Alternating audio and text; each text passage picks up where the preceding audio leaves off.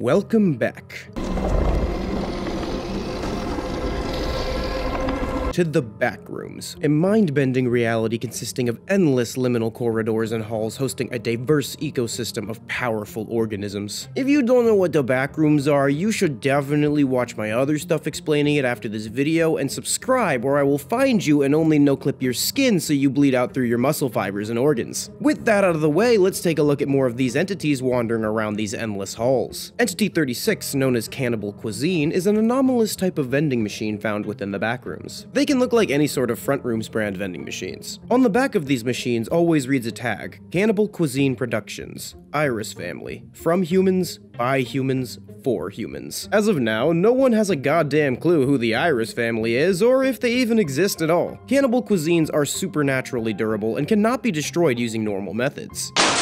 These machines don't require any payment to operate, and the internal systems seem to be a blend of biological and mechanical. For example, instead of a metal coil pushing the product off the shelf and into the slot, this system uses a skeletal human hand. And instead of a button, like a human, you would use the clit to turn it on. I regret absolutely fucking nothing. All products made from Entity 36 are made from human parts, and like a noble hunter-gatherer should, Entity 36 uses all parts of the animal. Some of my favorites from these vending machines include small blocks of flesh wrapped sloppily with a candy bar wrapper, entire heart, carbonated blood with sugar added, dick in a box, chip bag containing chips made from human bone marrow, skin strips dipped in cum, and my favorite, the fermented alcoholic piss. Every 12 hours, the products within a Cannibal Cuisine will all be instantaneously replenished, appearing out of thin air. Products that have not been taken will simply remain inside. While safe to consume for most multidimensional entities, products from Entity 36 spike human dopamine levels so much that humans can get instantly addicted to these products. Addicted individuals devote themselves to obtaining as much food as they can from the Cannibal Cuisines and are willing to risk their lives to do so. What's that saying? Crack addiction doesn't give a shit whether or not you think you're gay? Multiple wanderers that are victim to the same instance of Entity 36 may also attempt to harm one another to ensure more food for themselves. Normal side effects of high amounts of dopamine include euphoria, binge eating, addiction, poor impulse control, heightened aggressiveness. Oh shit. Besides generally inciting an extreme feeling of joy, products from Cannibal Cuisines may also cause a few other effects. For example, the complete and permanent removal of any prior memories pertaining to Cannibal Cuisines. Any further information on the entity is wiped from the victim's memory after an average of 4 hours. They will also be unable to eat other sources of food and water, including almond water. Attempting to eat non-Entity 36 food items will result in the food remaining in the stomach and not leaving via digestion unless removed by other means. They'll also have increased hunger and thirst, regardless of the amount of food the victim has consumed. Sometimes they even hear voices emanating from the Cannibal Cuisines, which become more and more prevalent during the machine's replenishment and the consumption of a product. These voices are often described as blood-curdling screams, soft yet discomforting sobs, and/or coming noises. Most victims recall that these voices manifest in the form of a loved one from their past life before entering the Backrooms. Oxids are small, bronze-colored arthropods native to level 61, although they have been sighted on other levels. Eyewitnesses have compared them to crabs or pubic lice, albeit much larger and with sharper mandibles. Oxids scurry around various levels searching for objects made out of base metals, such as copper or iron. Much like a snake, they have 2 glands in the back of their mouths. However, instead of venom, these produce an unidentified acid with the ability to spread rust and oxidation. Once an oxid finds such an object, it will use its acidic saliva to corrode the metal for much easier consumption. If you ask an oxid what that mouth do, the answer would be dissolve. These rusted metals compose its entire diet. Oxids are naturally curious entities and will search any bags, containers, or fleshy orifices for something to eat. Tupperware is recommended as a way to keep them out of your belongings, as plastic does not oxidize. Oxids have strong mandibles to help chew up the rusted metal they live on. However, they will use these in combat if they feel threatened or just bored and sadistic. I'm warning you.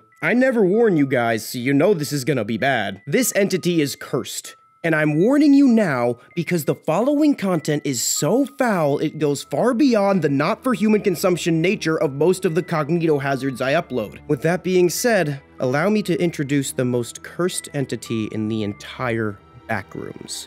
The Glock Dookie. This entity empties out a toothpaste tube, fills it with its own feces, urine, seminal fluid, and vomit, and then proceeds to aim the front of the toothpaste tube towards a victim. It will squeeze the end of the tube so as to squirt the contents of the tube out rapidly. This mixture cannot be removed once it touches a person. No known substance can wash the Glock Dookie off. This entity will display different tendencies while in large groups. They've been reported to mass Glock Dookie a victim and then knock out the wanderer with blunt force trauma, pull down their pants, and scream, "Get that ass." Soon, a swarm of entities appear and spread the wanderer's ass cheeks open, subsequently spitting into the anus of the unconscious victim. This entity is not cataloged in the wiki or the fandom, and the only place one can find an account of these entities is in a video that I will be linking in the description. It's canon now, and there's not a single fucking thing any of you can do about it. Also, this is the knot goldfish. It swims through the air. I'm gonna give you all an AzFk fun fact. I'm 100 meters from your location and approaching rapidly. Start running! That's it for this episode. If you like this video and want us to come back to the backrooms and do some more sus things, make sure to like, comment, subscribe with all notifications enabled, or I'll rip your genitals off and sew them to your forehead. Hey, bye!